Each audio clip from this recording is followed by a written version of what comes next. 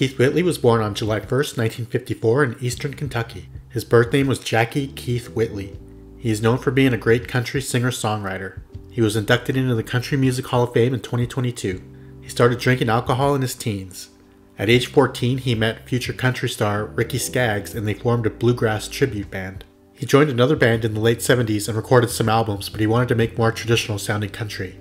He recorded 5 solo albums and had a total of 19 country hits. In 1986, he married Lori Morgan, a budding country star. He adopted her daughter. They had a son named Jesse in 1987. He struggled with alcohol for years.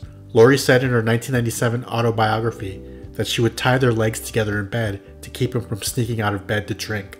In May of 1989, he died from alcohol poisoning. His blood alcohol content was 0.47, almost 6 times the amount to be declared intoxicated in Tennessee. He was only 33 years old.